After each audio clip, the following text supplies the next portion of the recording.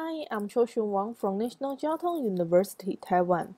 I'm glad to present our work, HMD Light, sharing in VR experience via head-mounted projector for asymmetric interaction.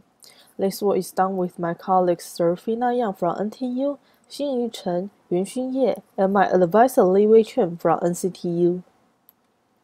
Let me first introduce HMD Light with a short video. HMD Light is a concept mobile HMD augmenting with a projector to reveal the VR user's experience in the physical environment. We aim to bridge the communication gap between VR and external user and further facilitate their interaction. Speaking of our motivation, with the rapid development of HMD technologies, today's HMD devices with inside-out tracking are self-contained yet trackable. This allows users to immerse themselves in VR whenever and wherever they want. However, this immersion increases the chance of conflict with cohabiting external users in public spaces. Current solutions aim to externalize the virtual environment or the VR user's experience for external users. Past research such as front-face and face display externalize the VR user experience or status by displaying content on the HMD's front-face display. Adding front-facing displays can preserve the interface mobility. However, this approach causes the display content and the interactable area to be restricted by the physical limitations of the VR user's head. Meanwhile, several works such as VR and reality check have tried to display the virtual environment by projecting the virtual world into a room. But since these approaches embedded the projector in the environment, they are only suitable for in-situ VR experience. We hence propose HMD Light, a concept HMD equipped with a steerable projector to reveal the VR user's virtual experience in the physical environment anytime and anywhere. The HMD Light prototype consists of an inside-out tracking HMD, a program unit, a servo motor, and a stereo camera attached to the front side of the HMD. We hence present the interaction mechanisms in our prototype that facilitate users' communication. To notify the VR users of the external user's existence and their needs toward the virtual environment, external users are visualized in the VR user's view when they approach and enter the visible zone. They can hence communicate their needs verbally.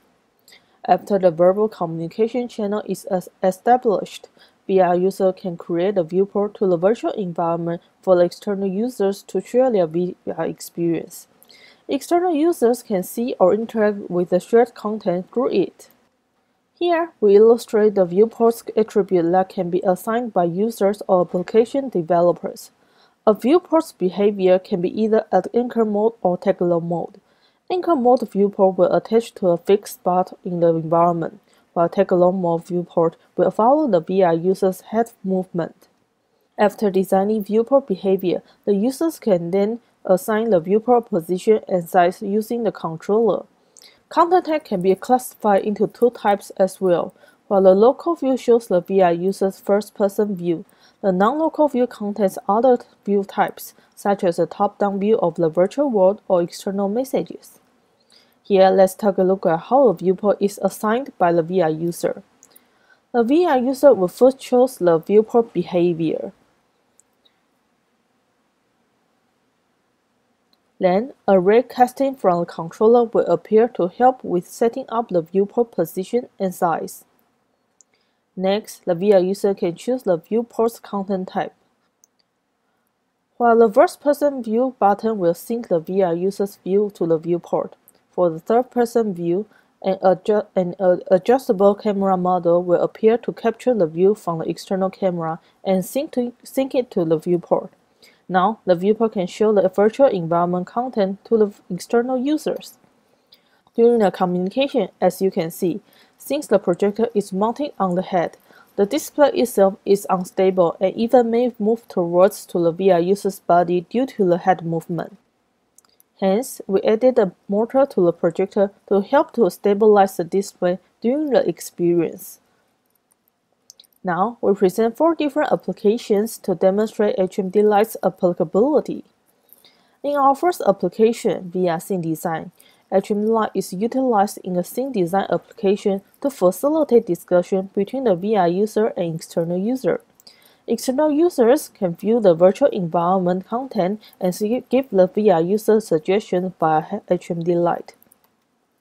In the second application, VR user direction indicator, HMD Light works as a message delivering platform to inform nearby external user of the VR user's working direction. The third application is an active asymmetric game. In this game, HMD Light works as a window to the virtual world and requires cooperation from both external and VR users to trample all the balloons. The fourth application is an adaptation of a popular communication-centric VR game. In this application, HMD Light provides external users with strategic information so they can collaborate with VR users. We conducted an exploratory user study.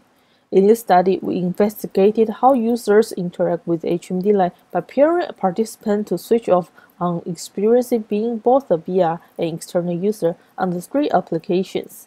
We aim to evaluate interface usability as well as user social presence during the asymmetric collaboration. Overall, most users enjoyed the interface and remarked that they found the novel way of interaction to be fun and engaging. For more detail about the study results, please see our paper. Here, we present some insights and challenges to the VR asymmetric collaboration enabled by HMD Light. During the collaboration, the high asymmetric information raises the level of behavioral interdependence in communication. The high level of immersion made VR users focus on their tasks and hence feel disconnected from external users. This issue caused difficulty for VR users to remain engaged in the collaboration with external users. While external users require the information shared from the viewport to catch up on the collaboration progress. These issues therefore cause the interaction to take on the structure of a pipeline with non-overlapping asynchronous segments of communication and actions. Therefore, both users expressed that they wanted to know more information from and take more actions in the interaction.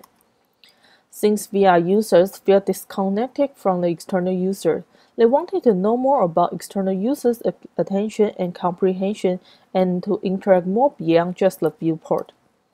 While external users wanted to both know more information related to the communication with the VR user and exert more control in the interaction.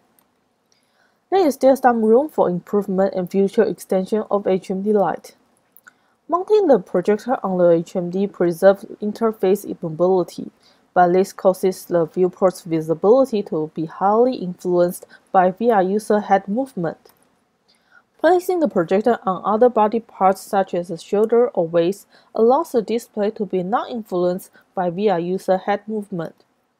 In this work, we only focus on flow projection to study how the system aids users' communication. By rotating the projection motor, HMD Light can display on different locations for diverse purposes as well, which we can further explore in the future. To wrap up my talk, I would like to talk about our contributions. We present HMD Light, a mobile solution to facilitate asymmetric VR interaction by projecting the VR user's experience into the physical environment. In this presentation, we show the HMD Light prototype and 4 different applications related to VR and external users' collaboration. We conducted an exploratory study and provide our insights on how users are influenced by and how they collaborate in the asymmetric VR scenario. So thank you for your time watching this presentation. Here I would also like to thank all colleagues who worked on this project and my advisor. Please feel free to contact us if you have any questions or comments.